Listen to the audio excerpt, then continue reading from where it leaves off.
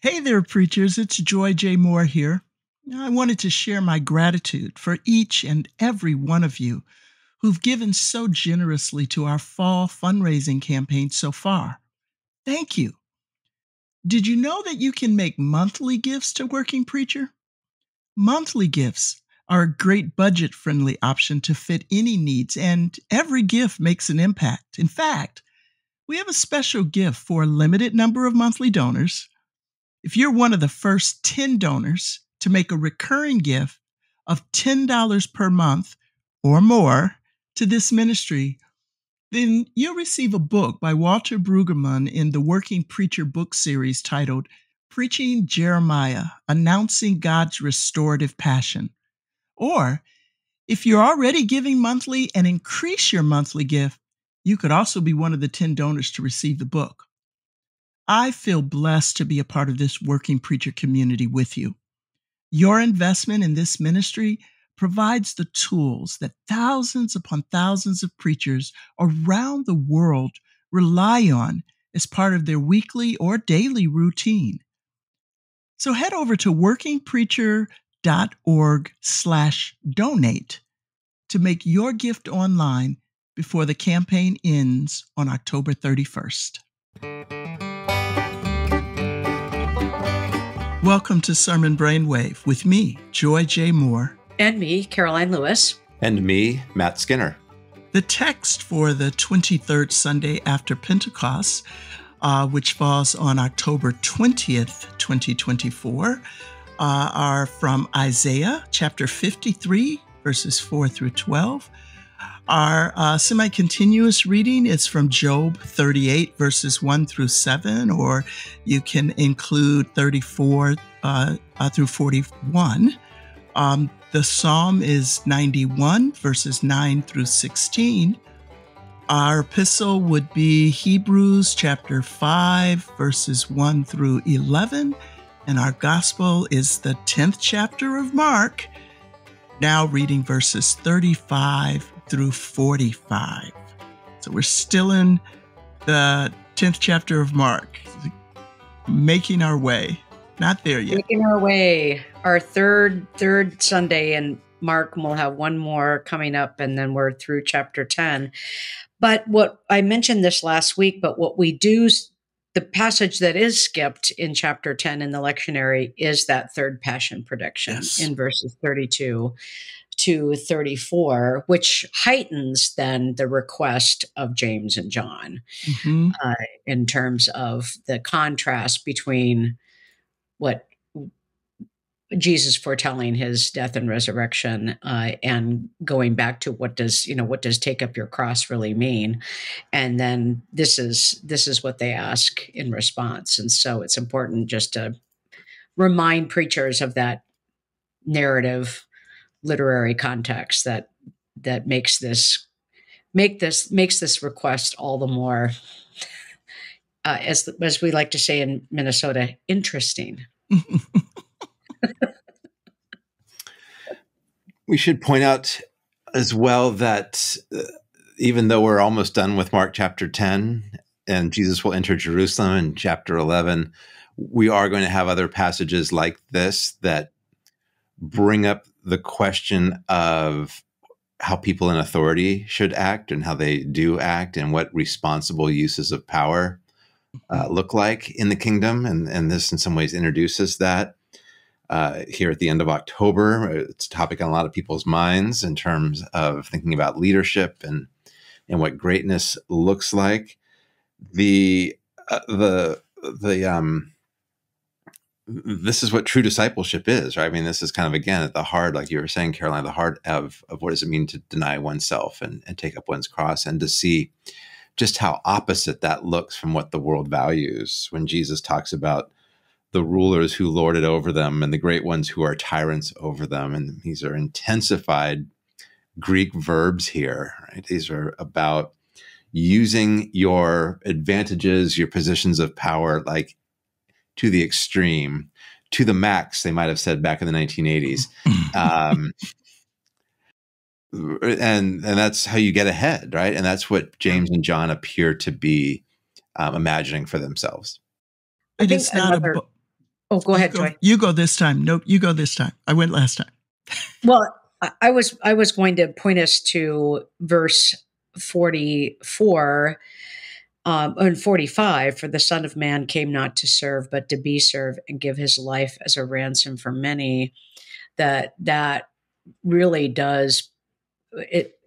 What you were just saying, Matt, that it summarizes Jesus' ministry and what it means to take up your cross, and the kind of and we've talked about this before, but the kind of ministry or the kind of experience Jesus himself experienced in the wilderness. And so that verb of to serve was that the angels in the wilderness served him. Not, I think the translation is waited on, but they served him. And that also the Simon Peter's mother-in-law, when she is healed, then she's described as in this act of service.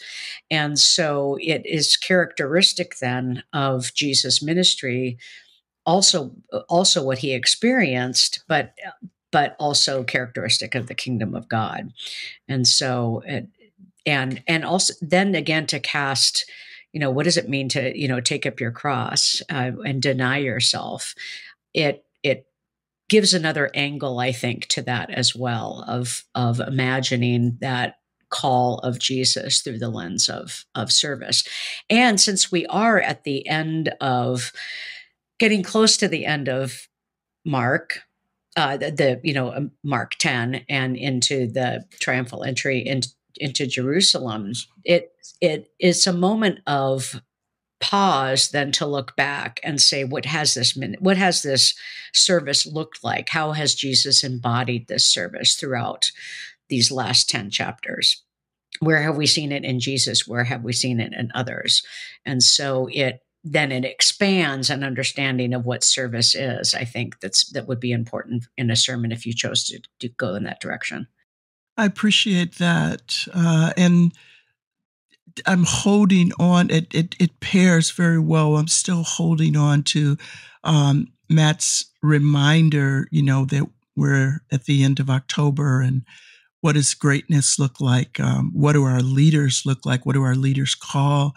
And I think this can also be a reminder that those who are closest to Jesus risk missing this denial of self that you're talking about, Karoline, that here these two disciples who have been with Jesus all along want to make sure of their position as opposed to recognizing who Jesus is. And whenever we get distracted away from how does this or how will this benefit me, we sideline who is Jesus and what is Jesus making possible for all the world.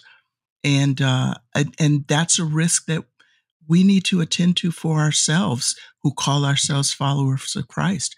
We risk that too. I love how the 10 respond if they get angry at James and John. It's not clear if they've been outflanked, or what their reasoning is. But I love that. Then Jesus calls, all 12 of them. Like, all right, look, this is how it goes.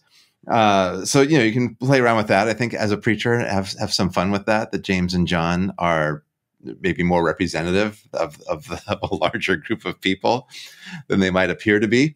But then also, verse 45, I would caution preachers not to go too deep into ransom and giving one's life for many. There's a lot written about what in the world that might mean.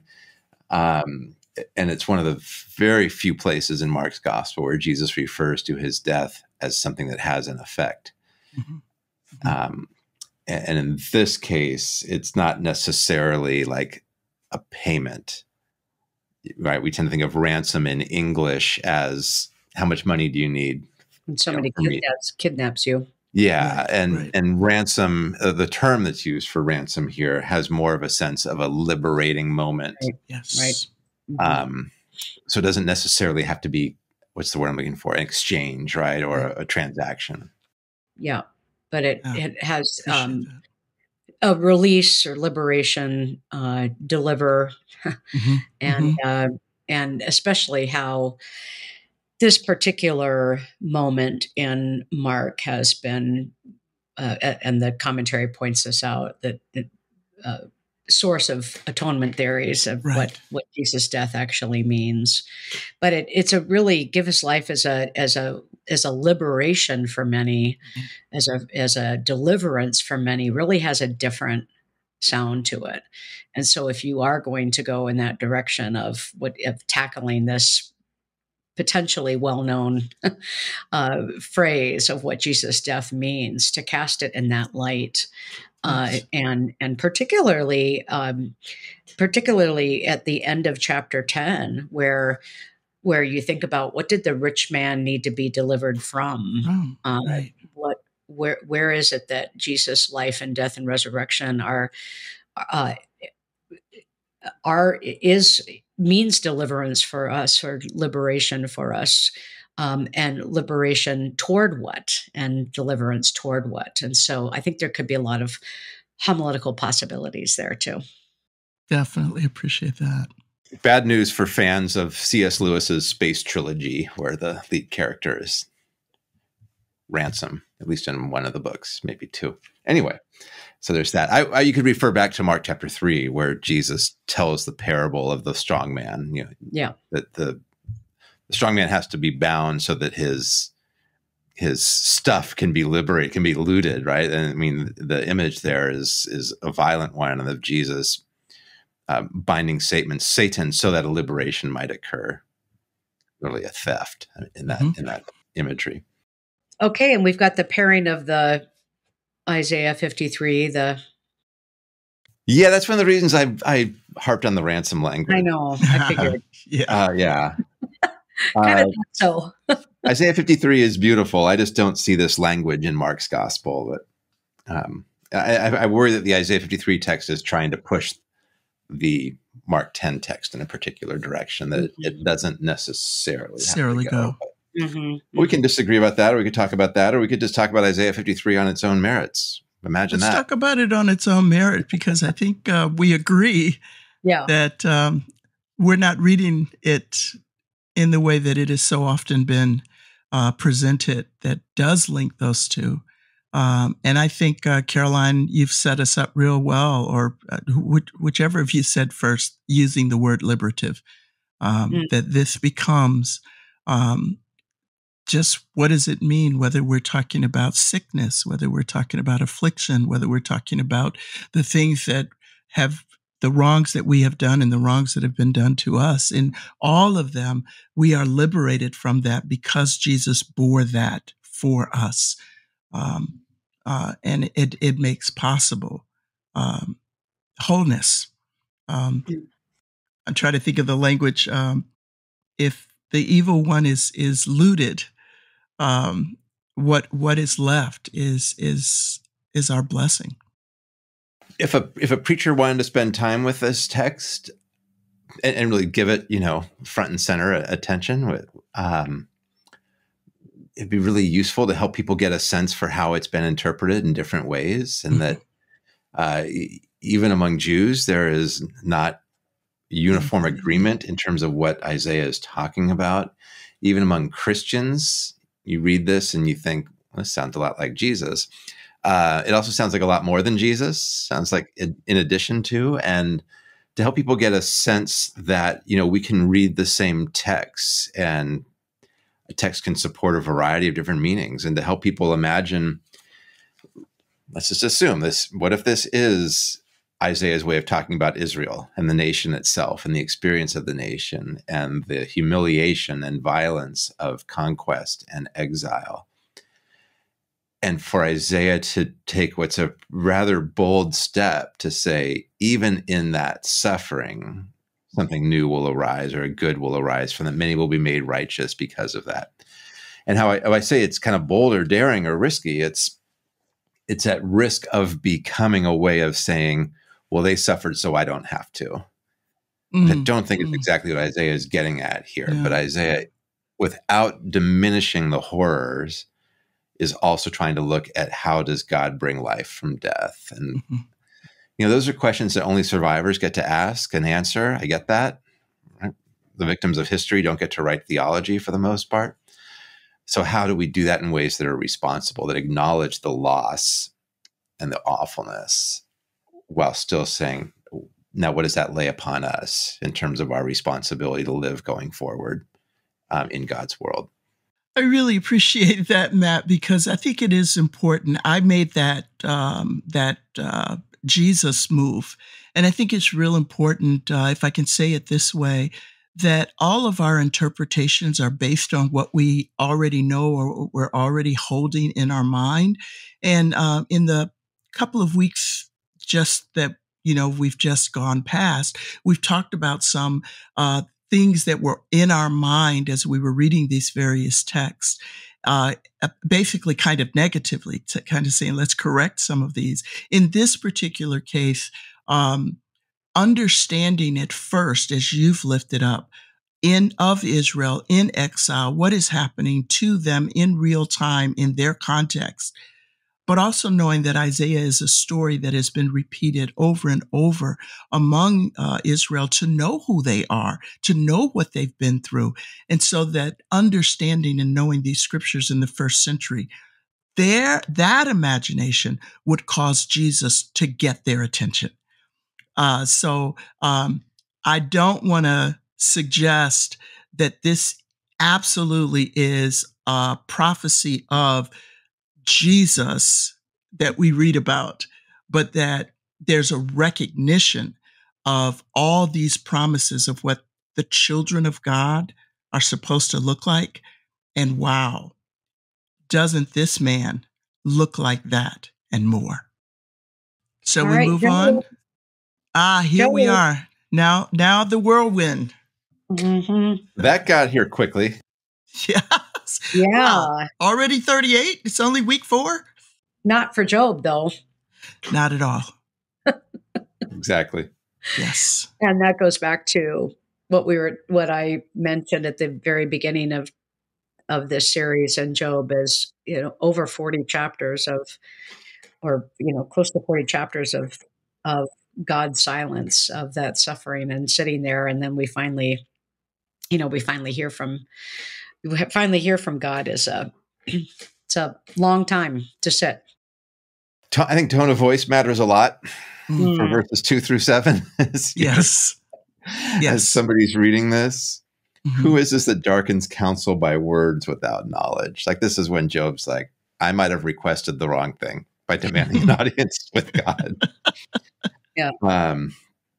This could be really hostile and aggressive on God's part. It doesn't necessarily have to be, but it is kind of this, where were you when the foundations of the earth?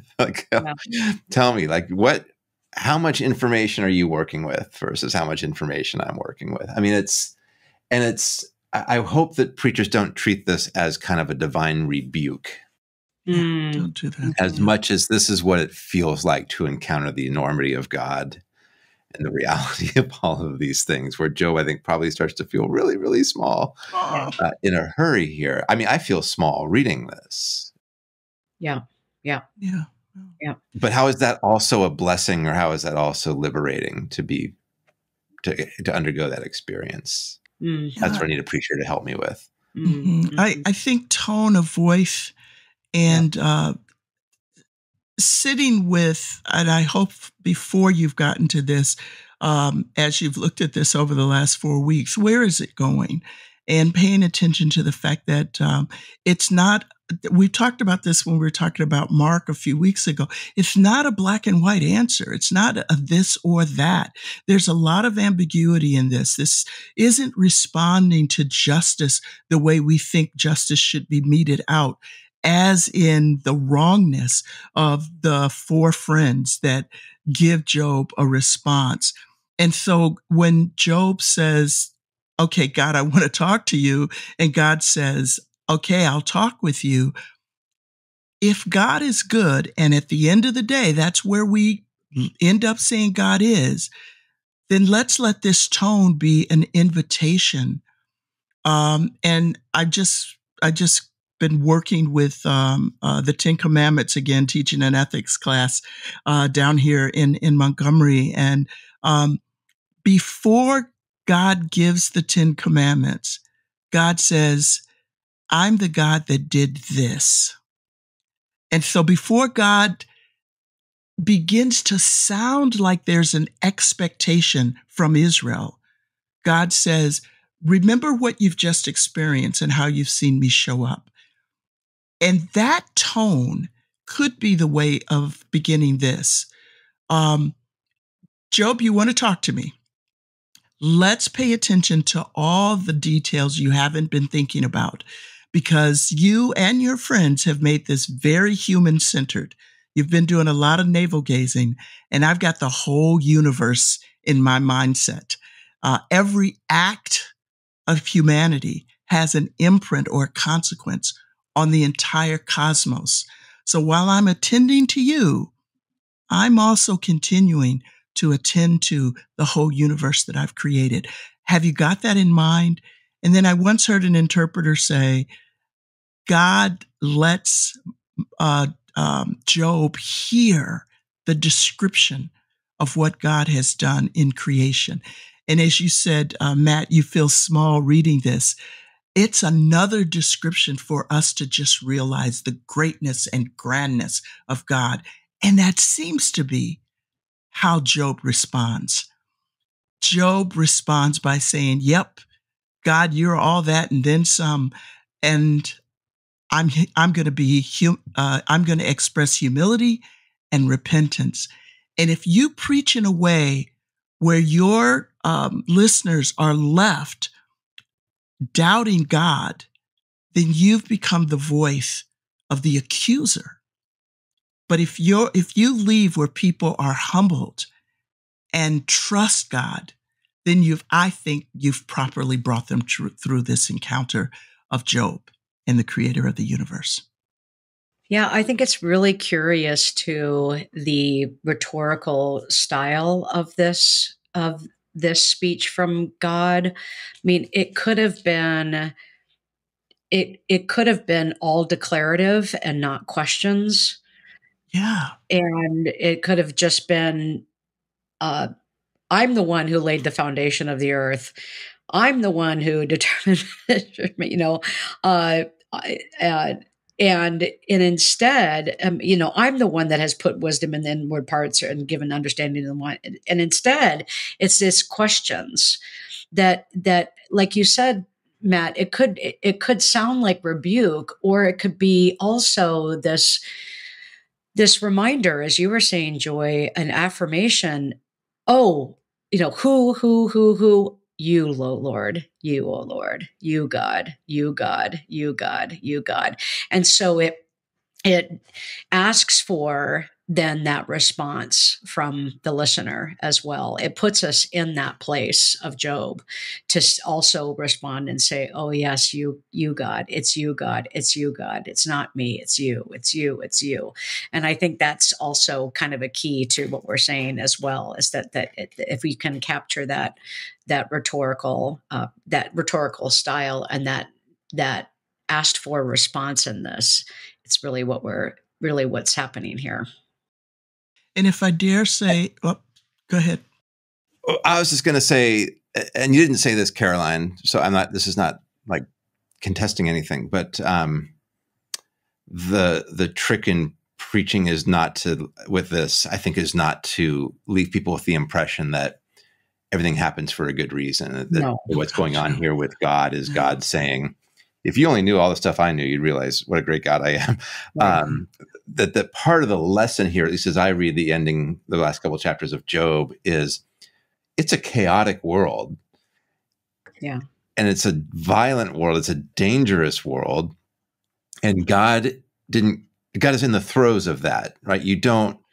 Finding God is not about escaping from that, but that God meets us in the throes. And so there's a mystery there, but there's no what's the word I want? I mean, there's no kind of safe answer that gets given here, and nor is it a safe God, if by safe we mean trusting me and everything's going to work out just perfectly for you. You know what I Yes. mean? Because Job, that's the story of Job, right? It's the reason why Exactly. Job is so blameless and why Job is so upstanding. Because if anybody didn't deserve this, it's him. And Job has not lied about his uprightness. Right. So again, I think people sometimes run too quickly to like, oh, this just tells us to trust God all the more because there's really a secret plan for me that I just haven't seen yet. And it's all beautiful. And I just have to make sure I stay on the path. So we agree. I really do agree on that. I really appreciate that. And I love that idea that evil exists and that even trusting God isn't safe. It's still dangerous. And our understanding of justice is that if I do these things, if I follow God, my life is going to be easy. There'll be no more problems. And this is that's not how it works yet, because the end that God is yet promising has not yet come to be. And what I was going to say a moment ago was, in a way, Karoline, this is that denial of self, because it turns the attention away from, but I did everything I was supposed to do. God, why aren't you blessing me? To, it's dangerous to live in a chaotic world. And it would be even more dangerous to live in that chaotic world without a faithful God. All right, Psalm 91. Oh, we skipped the psalm. How do we do that? Okay, wait a minute. It's in here somewhere. Well, in some ways, this is the psalm might lead to the kind of interpretation of Job I was worried about. Yeah. I'm not sure the psalm is supposed to necessarily compliment Job, but Mm-hmm. you know what I mean? It's very much, no evil shall befall you, right? Because you've trusted in God. And so in some ways, in some ways, Job is a pushback against this kind of wisdom, pushback against this piety. Mm-hmm. Yeah. And at the same time, though, it is this, it is a confession with regard to, I mean, as you were talking about, Joy, this kind of trust in God, of what, or hearing these words of promise from God that, that you shall not dash your foot against a stone. And so there's, and depending on where your sermon goes and where people are, they might need these words of exactly of trust and hope, and that at the end, at the end of the day, when like the commentary talked about with Job, that you can't tie up everything in a nice little bow and pretend that everything's going to be okay. There are no easy answers. And then sometimes you're fine with that. And sometimes you just, your only response can be something like this. Like, I know there's no nice, neat bow, but can I still believe in the one? I mean, I still believe in the one who will deliver me. And so in that sense, it's kind of a response to, a human response to where we don't want to sit and where we don't want to be.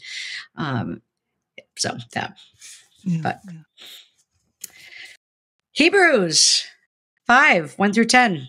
Yeah. So this is the priest that is the ultimate priest is Melchizedek. I referenced this last week. Morally flawless, unlike the Israelites, their priests, the sons of Aaron.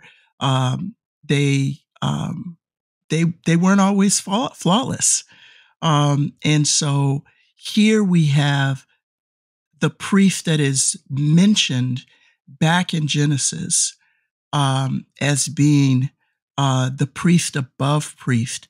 And so we actually get Jesus above Aaron, Jesus above the priest, even though he's not a descendant of Aaron, but he's in the line of the high priest, Melchizedek. I always have to stumble over that. And for me, there's also kind of this sense that if Melchizedek is not Israel, then This is God remembering all the world. Jesus, son of David, the promise made to David, yes, but Jesus, son of God, the promise made to all the world that is scattered, of whom maybe Melchizedek is in that line, and he's greater than that priest. I think one thing that's really interesting about this particular section of Hebrews is a little bit of a different angle on the incarnation, Mm-hmm. and that claim of that specific claim of, God begotten. So you are my son, today I have begotten you. And then in the days of his flesh, Jesus offered up prayers and supplications. And so there's this emphasis on the incarnation of Jesus, the belief, the doctrine of the incarnation that gives it just a little bit different spin Mm-hmm. on what does it mean to have a begotten God? What does it mean to have, Mm-hmm. to use John language, the word became flesh. There And it so, is. yeah, so that I think I might go in that direction where because preaching on the doctrine of the incarnation or preaching on the meaning of the incarnation is challenging, and we often save it for Christmas. And a lot of our incarnational, I think, theology is wrapped up in that. And so I think it offers the preacher to engage in talking about the meaning of the incarnation and using different language, different imagery, and particularly at different time of the church year to say, Mm-hmm. what are the promises of the incarnation that we don't really talk about?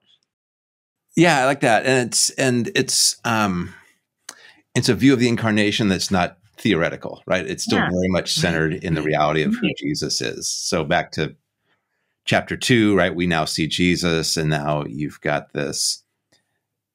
He's able to, this is verse 2, able to deal gently with the ignorant and wayward. I mean, this is not a treatise on incarnation in the abstract. No. This is about this God who's the imprint of the eternal God, who's gentle, who's understanding, who's close by, which in some ways, right, adds a bit of a gloss to, it might be said to expand what we read in Mark 10, but also in some ways adds a bit of a gloss to the God we meet in the whirlwind in Job as well. Sermon Brainwave is a production of Luther Seminary's Working Preacher. Working Preacher has been a trusted source of inspiration, interpretation, and imagination for preachers worldwide since 2007. Find episodes and links at workingpreacher.org/brainwave. And be sure to rate, subscribe, and comment on YouTube. Thanks for joining us.